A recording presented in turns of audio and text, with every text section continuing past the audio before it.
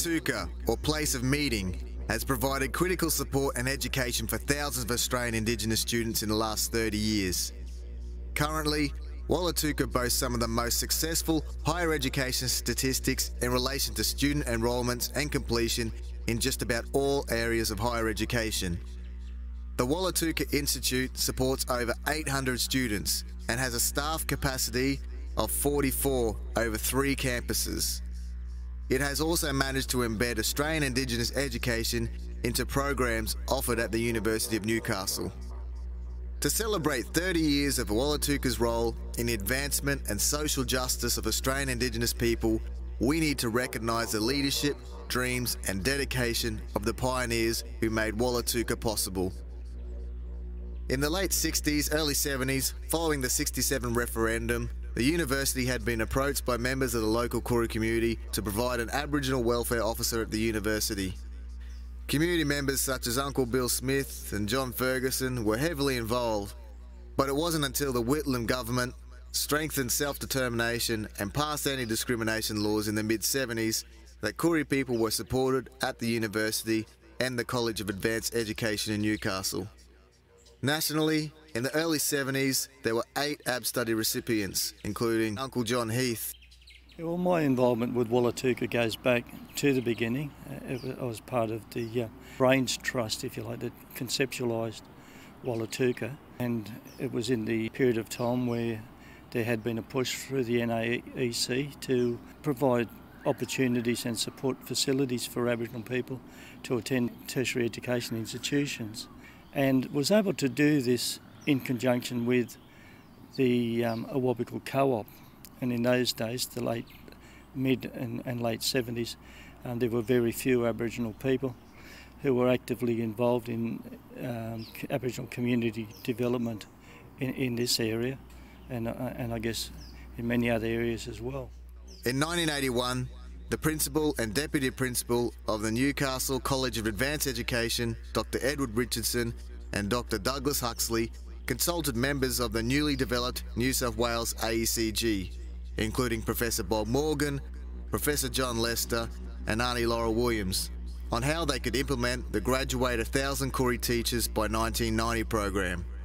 In 1978, there was a national inquiry into teacher education, ironically chaired by a professor that was here at Newcastle University. His name was Ock Moody, and so it became known as the Ock Moody report. That report identified that there were only 72 trained teachers in Australia in 1978.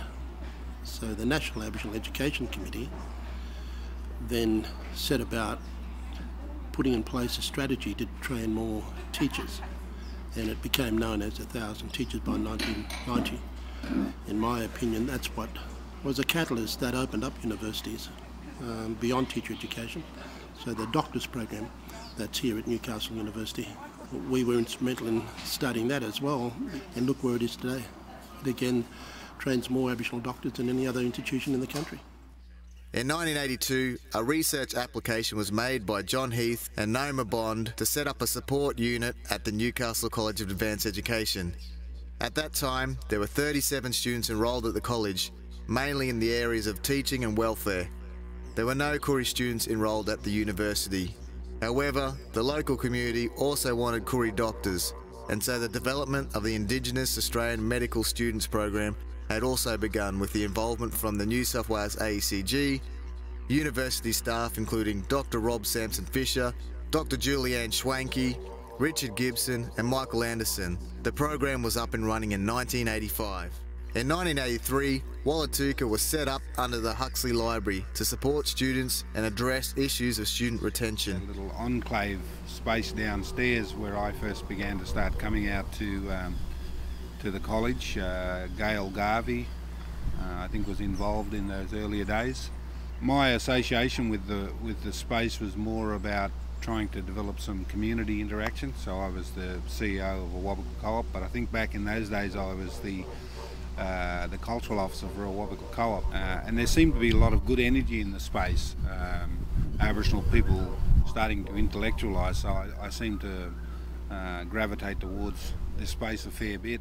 In 1984, the Commonwealth announced the bicentennial program to provide funding for a proposed new building. The funding came up for us to accept it, and there was big going-ons about it, whether we should take the money or not, because it was called blood money. And there was some really big arguments over it, whether we should take it or not take it. It was like all struggles, it wasn't painless, apart from individual sacrifices. As a community here in Newcastle, through the Wollotuka Co-op, we had voted in 1984 against accepting bicentennial funding for any programs. And so the CAE gained support from some of the Aboriginal students who were then enrolled, and also their parents, to show that there was Aboriginal community support for bicentennial funding for a building which became known as Wollotuka. But that led to some severe divisions within the community, and there were many leaders within the community that would not attend functions at Wollotuka for a number of years because of that. In our original concept of Wollotuka, we saw it as not only a place of study for our peoples, but also as a community centre. And its history has shown that it has succeeded in that way, particularly through the cultural activities where Paul Gordon was engaged in the late 80s, early 90s. And we had corroboree here, the first public corroboree by men that have been through law in Newcastle for perhaps more than 100 years. In 1989, the College of Advanced Education and the university joined forces and amalgamated. At this time, Wollotuka was then coordinated by Lorraine Thomas, and Mandy Kelly became the Resource Centre Manager. So it evolved, I guess, from having very few students, mainly doing teacher education, training to become teachers. And then when the amalgamation occurred, things started to, between university and the CAEs, things started then just spread to other disciplines. An associate professor position was also appointed when Wollotuka expanded its operations beyond student support. This position was filled by Dr. Bill Jonas and soon after, Tracy Bunda. In 1992, a Diploma of Aboriginal Studies was offered and taught to both Indigenous and non-Indigenous students by Koori lecturers such as Arnie Laurel Williams and Deirdre Heitmeyer. I first came to Wollotuka in 1990. I was school teaching at the time, and John Heath approached me to come and work in the bridging program. From there I moved on to being the lecturer and acting director of Wollotuka in the old building. I've seen many changes in this place. I've seen it get support from when we first amalgamated with Professor Michael Carter, who just stood so staunchly behind us and gave us every support that he could. There were people like his secretary, Suzanne Dorey. There have been so many people that have contributed to the success of Wollotuka, both Aboriginal and non-Aboriginal. Well, there was John, Noma and Lorraine to begin with, and Eva Brown. They all worked so hard over in that old building to build a family. We were a family. You'd come back from lectures and there'd be students in your office. You'd have to sort of try and fight for your desk. But it was always a very, very supportive family. There was always Bill Jonas behind us, mentoring us. I've been there for 20 years. I started in 1993. I sent a letter to them saying, oh, look, I was looking for a bit of casual work. They interviewed me. I thought, right, this is an all right place. I took over somebody that was on maternity leave, and 20 years later, I'm still here. I started off as a receptionist. First week I was there, the staff went away to a conference. I was there on my own, and I thought, whoa, what am I going to do now? And the students, it was like a big family atmosphere. All the students were there. They came and said, look, you got to do this, you got to do that. They sat with me at reception, showed me what to do, and I thought, this is great. This is a great place. Then there was David Donnelly, Suzanne Eade. They were instrumental in helping us put together an academic program. We had gone from being a support unit into a fully fledged academic entity. There was also the Aboriginal support group.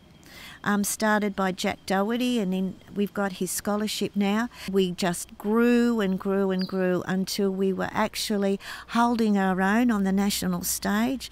I remember going to higher ed network meetings, and what they were still fighting for, we thought, we've got that. We've had that for a while, and that was because the university itself, the structure and the people working that structure always supported us. The Umilico Research Unit was also set up at this time and was run by Professor John Lester. When I first came and applied for the job as professor here, and I was driving into the university and I saw a lot of disabled people working in the gardens, and I thought to myself, this is an institution that obviously cares about people, and therefore if they've found space in the institution for these type of people and created jobs, there'll be plenty of space for us. Wollotuka then went through a variety of changes, and in October of 2002 the new Birrabam building was officially opened, named in honour of both the Awabakal Eaglehawk totem and the Awabakal scholar by the same name. This building is a classic example that this university puts its money where its mouth is, and has put the money out of its own budgets and set priorities to make sure this building's a part of the whole establishment. Not tucked away somewhere, but a definite statement, and I think that's fantastic. Late in 2002, an official merger took place with Gabali, the Indigenous Education Centre on the Ourimbah campus, and became part of Wollotuka School of Aboriginal Studies. Wollotuka has since become an institute due to the merger between the School of Aboriginal Studies, the Support Unit, Indigenous Employment and Indigenous Health. The Wollotuka Institute now operates out of 3 main campuses, Callaghan, Ourimbah and Port Macquarie, and has 3 directors, Associate Professor Peter O'Mara, Professor John Lester and Leanne Holt. This place just excites me, and the fact that we've been around for 30 years is just evident in itself that we've done it. It excites me every year to find out how many additional students we've got, and principally we get those students because other Aboriginal people who are involved in courses talk to other Aboriginal people. No better way of marketing where we're at, so that's our students selling our programs. Wollotuka Institute is, like for students, is a family or a community away from home, so they can come here and be themselves and thrive in that environment within the wider university environment, knowing that they have a place to come where they can be themselves. And I think it's the same for staff as well, particularly having the elders here.